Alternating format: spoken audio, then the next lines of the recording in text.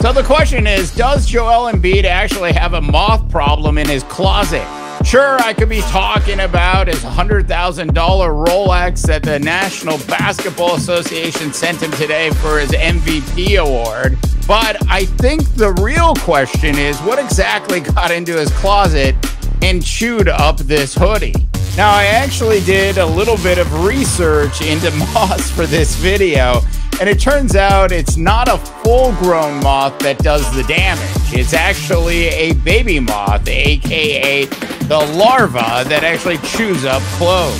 So I think the real question here that must be pondering all of America is, did Joel Embiid actually have a moth infestation in his closet, or was this just simply a fashion statement?